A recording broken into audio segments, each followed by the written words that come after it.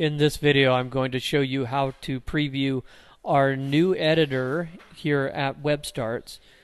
Start by logging into your account and you will see the dashboard.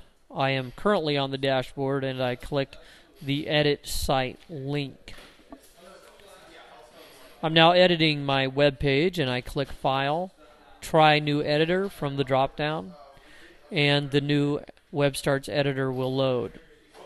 You can notice that some of the tools in the new editor have been moved around. You can now preview your site by clicking this magnifying glass icon.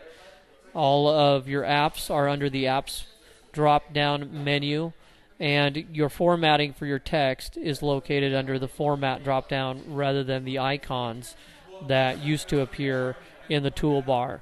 We made these changes to make the icons more accessible and larger, so we could fit larger icons in the same viewable area. Notice you still have your help link and your dashboard, but there is no log out of your account link from the dash or the editor view. So you can return to your dashboard at any time by clicking the dashboard link. You can drop back in the editor at any time by clicking edit.